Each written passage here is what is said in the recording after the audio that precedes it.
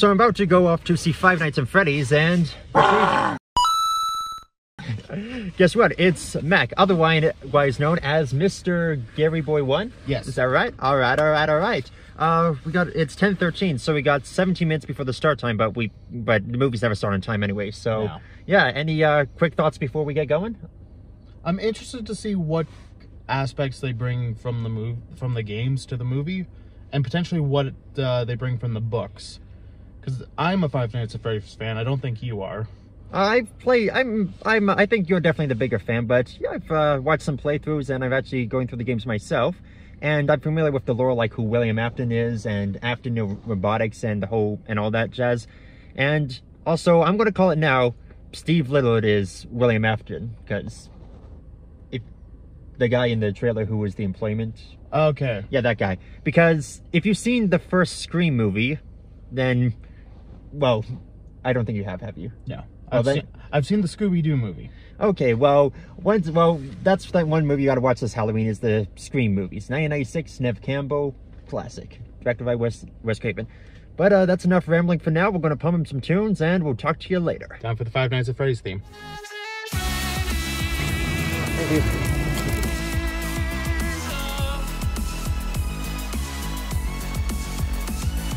Any last thoughts before we head in? Spring trap. So, what are our first thoughts? Pretty good. I really like the different animatronics they used. The costuming and set design was also really good. I also like the different references from like the various media. Yeah. And I remember seeing something about MatPat being in it. Yeah. And I noticed his name tag was Ness. Yeah. Which could just be completely coincidental, but I'm gonna like to think it's referencing his Ness's Sans theory. Oh my word! But yeah, the costumes were really well designed. I won't get into spoilers, but that bit on the third or fourth night, when they, that kind of killed the tension a bit. But that ending, the ending though redeemed it. Yeah. Yeah, very much so. Yeah, proper review. I'll be doing a proper video on it, and I assume you will be too. Maybe. Like, be in it, or no, like a review. Yeah, do your own thing, I guess. Oh, the movies are your thing. Games, movies, we kind of intersect. Yeah.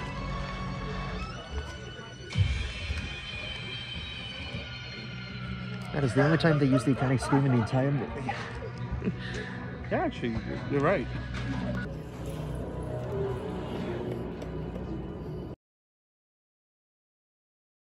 Want to go first, or shall I? I guess it's just our general thoughts on the movie. I knew who Michael Afton was. No, Michael Afton. That's Michael. I know who Michael Afton is. But I was gonna say he's not Michael Afton in this one. He's like Mike Smith. Yeah, Mike Schmidt. But I knew who William Afton was the moment I knew who was playing him. I mean, now I've said this probably 1,000 times, but if you've seen the original Scream movie, it becomes as clear as day. Like, you look at them and it's like, yep, Matthew Lillard, that's the character he's playing. There's no doubt about it. You mind if I turn on the light because you're very dark? Oh, that's all right. Just rest. But, well, good night. Even though it was a PG-13, they still managed to get away with quite a bit. It wasn't overly graphic, but at the same time, it was definitely, you could tell it was a not-for-kids movie. Yeah. Like you said, you were surprised that they were able to say words like shit and asshole in there.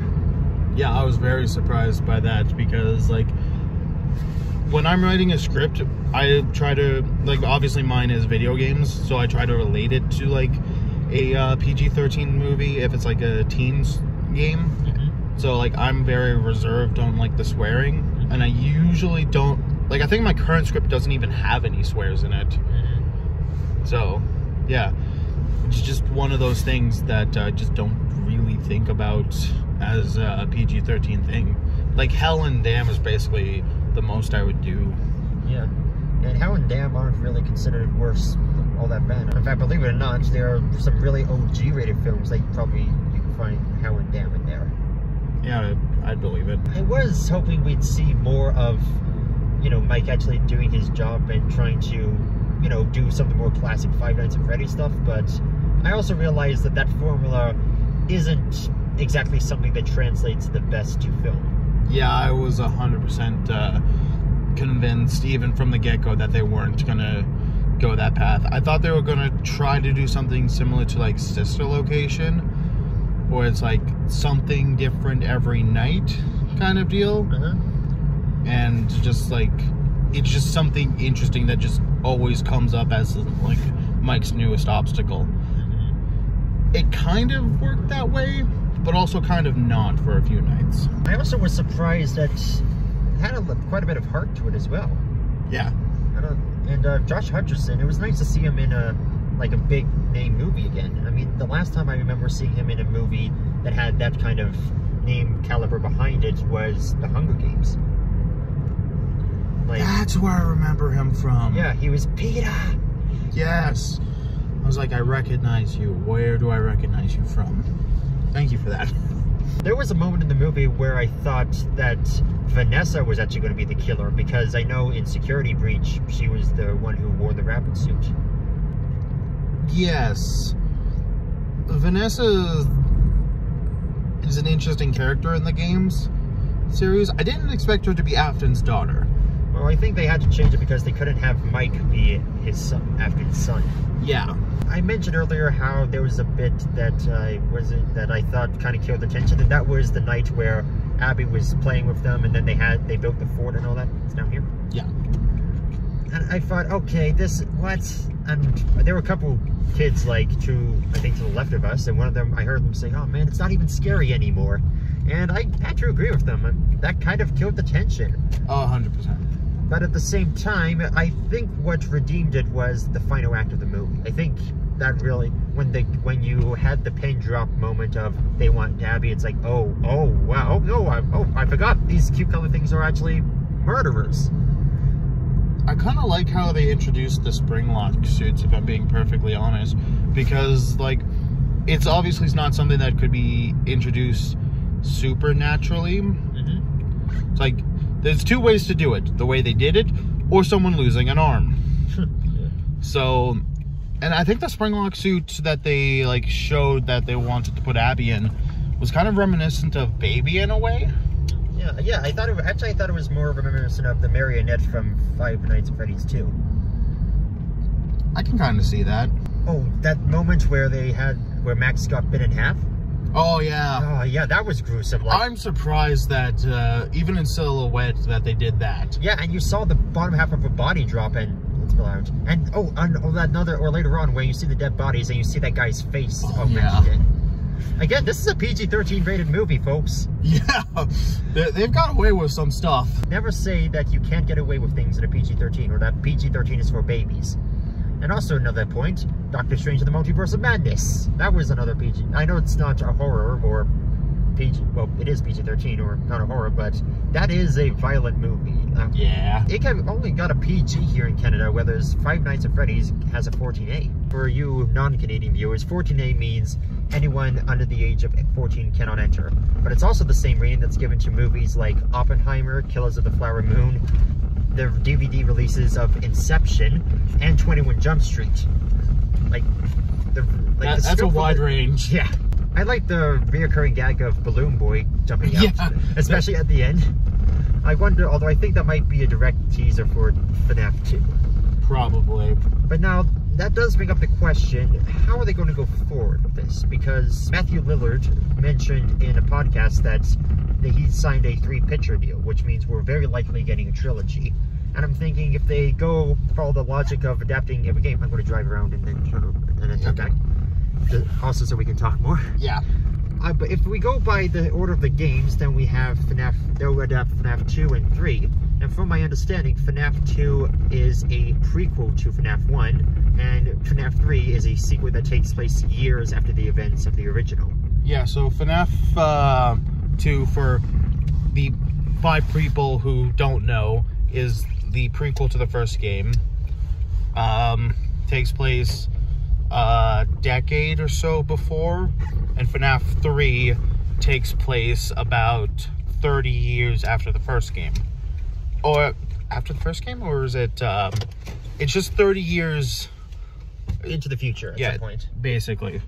And which is going to be interesting because if they follow the logic, like 10 years and 30 years after the first, that means the second would take place in 1990 because, as you saw, if you look closely on the security camera when Mike is at the, I don't know what it was, not a jail, career counseling office, it said the date year was 2000.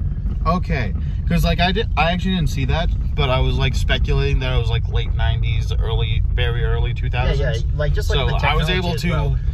I was somehow able to correctly guess the time frame.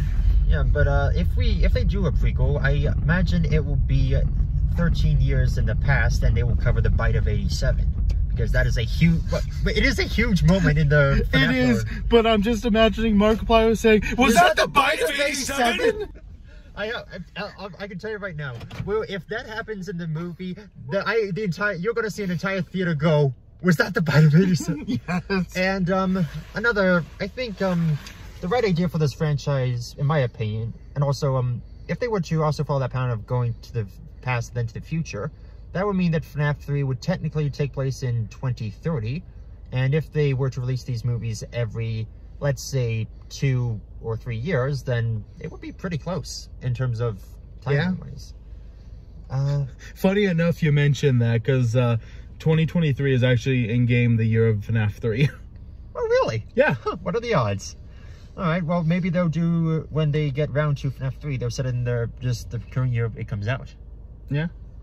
But I also think a good way forward would be make the second one PG-13 as well, but then make the third one R. Because I imagine most of the people who are growing up with this movie, who are up with the franchise, the likelihood is they're going to be old enough to see R-rated movies by themselves by the time the third one comes out.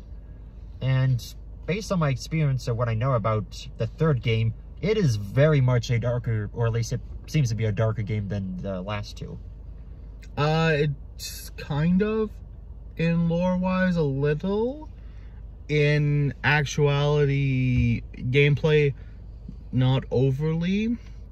But, it really kind of gets a lot darker with, like, FNAF 4. Oh, yeah, well, FNAF 4 has the most overtly scary ones with, like, the teeth and all that. Actually, that's a good point. We haven't mentioned, like, them talking about dream theory throughout the beginning part of the movie. Yeah. Oh, yeah, that was because isn't FNAF 4, like, supposedly taking place inside the mind of the kid who got bit in the, well, it's now known as the bite of 83, but but if you see Markiplier's playthrough of FNAF 4, when he goes, was that the bite of 87? The speculation is that the kid who got bit, the entire game takes place in his dream for 5 nights as he's like in a hospital bed or something like that. That's actually the old theory. The current theory is those nightmares are happening from Mike. Oh, that is interesting. That's interesting as well. But again, why Mike is a child in that one, right? Yes. I guess that could make sense. But, yeah, I don't think they'll adapt FNAF 4, mostly because, again, from my recollection, out of the main series, it's one of, if not the least favorite. I could be wrong. I just remember that people seem to love first one and enjoy the second one. They like the third one, but the fourth one is kind of tolerated. Like, it's not as highly regarded as the other ones. It's not, but I think it's a bit more than you're giving it credit for. Here's an interesting, like, idea. Like, we had Abby as a kid in this one. If, like, the third movie, for example, as we mentioned earlier, takes place, like, 30 years after, what if she's in it as an adult? And, like, she recalls having nightmares about the animatronics. That could work, but, I don't know if they'll just keep on adapting all of the games. Oh, I was just gonna settle it as a one-off reference. I think this first movie will be very much a standalone in that this is the only one with Mike Schmidt and Vanessa.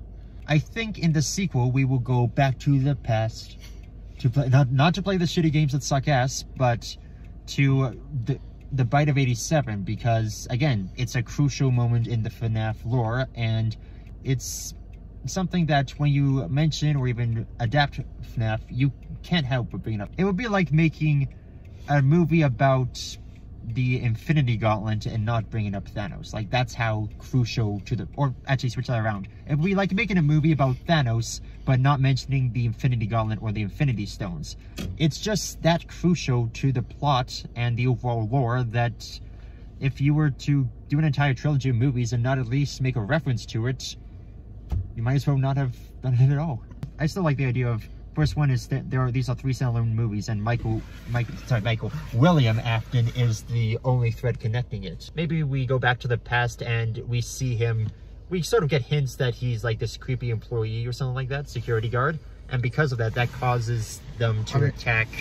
Who is the security guard in FNAF 2 that you play as? Jeremy something? There was 2. There was Jeremy and Fritz Smith. I think, yeah, Jeremy, I remember, was the victim of the bite of 87. I believe so. Yeah, again, I think if they are to do a trilogy, they should dial up the intensity as they go on. You have Marvel doing their first R-rated movie with Deadpool coming out. Yeah. And Werewolf by Night is, some see it as an R-rated product. Technically, all the Daredevil, Jessica Jones, Punisher, Iron Fist, Luke Cage, all the Netflix shows are MCU, so those are R-rated. Even the DCEU, as much as nobody likes to talk about it, it had its fair share of R-rated movies in The Suicide Squad, specified so it's the James Gunn version, Birds of Prey, and the extended edition, and Zack Snyder's Justice League, and even the extended edition of Batman v Superman was R-rated. And Blumhouse isn't stupid, like, they know their... Want me to take it? Yeah, please. Blumhouse isn't stupid. They know their audience. They know that these kids aren't going to be kids forever, and that there's going to come a point where they want to have all their cards on the table, not pull their punches. And if my experience is seeing Logan and Joker or anything, an R rating is not going to stop the parents from bringing their kids. Really? Yep. To the credit of the kids, though, they shut up for the entire movie. You know, they were severely traumatized. Yeah, I believe it. I believe it. I don't think the kids in this movie will be traumatized by anything. If I was a parent, I would probably be like, okay, maybe don't bring your kids to this one. I mean, there's nothing, especially the zoom in on that one shot of seeing the spring go in William Afton's body. Like, even though it's not very graphic, just like, your imagination fills in the rest. Yeah. Yeah. Yeah, that is an interesting scene. When he put on the head, though, I was half expecting, like, the gears and that to sort of clamp around him, because aren't there, like, spring locks in the head of the suit as well, or is it just the body? I believe there should be spring locks in the head as well, but I think they just needed him to put the head back on, so they just needed, like, because they wanted to reveal it was, like, who William Afton really was. But, like, they didn't really have, like, a good way outside of, like, just removing the helmet. So they needed him to just put it back on. Like I said, I don't think they'll adapt all the games, because Vanessa, in the game, she's a very recent character. In fact, Security Breach is the one that she just got added to, right? Technically, yes, but technically, no. I mean, I could see Security Breach work as a standalone. Like, if they wanted to... I don't know, if they wanted to make a mini-series of, like, the untold stories of FNAF, like FNAF 4, Sister Location, that kind of thing, I could see how it could work, but they kind of dug themselves in a hole with Vanessa, because while they've introduced her as the daughter of a notorious serial killer, she's also one of the good guys of this franchise, or the good guys in this movie. So changing that will take a lot of convincing and story to do. Actually, if you go with, like, the prequel idea for, like, the second movie, you could incorporate, like, elements of Sister Location, and, like, Vanessa being, like, willing, I guess is the most accurate word in William's plots. As, like, if you said it in the past, you can have, like, the Afton's workshop, like, under his house, as it is in Sister Location, where he's, like, designing the animatronics and whatnot. That could be the elements of Sister Location, while also, like, bringing in Vanessa as, like, whether a knowing or willing participant to assist, I guess, in the murders. That could make sense. I mean, in the newest Scream movies, spoiler alert for those who haven't seen it, one of the main characters is the daughter of one of the main killers from the original Scream, And no, it is not it is not William Lillard. William Lillard's. I can't speak tonight. You know, the guy who played William Afton, it is not the actor who plays him. That is Matthew Lillard. I was gonna say, I'm pretty sure that's like the second or third time you mispronounced his name today. Matthew Lillard, the character. Okay, in the new Scream movies, one of the main characters is the daughter of one of the original killers from Scream, and no, it is not Matthew Lillard's character. One take, there we go. We'll use it. I think that's everything we've covered so far. I feel like if this movie is out on streaming, so might check it out there somewhere. It's probably already, there's probably a file on it that's been pirated already. So oh, probably. Yeah, so I'll probably give more thoughts on it in an in-depth review. But this has been another movie-going vlog. Thanks for coming along, and see you in the next one. Catch you on the flip side. Later.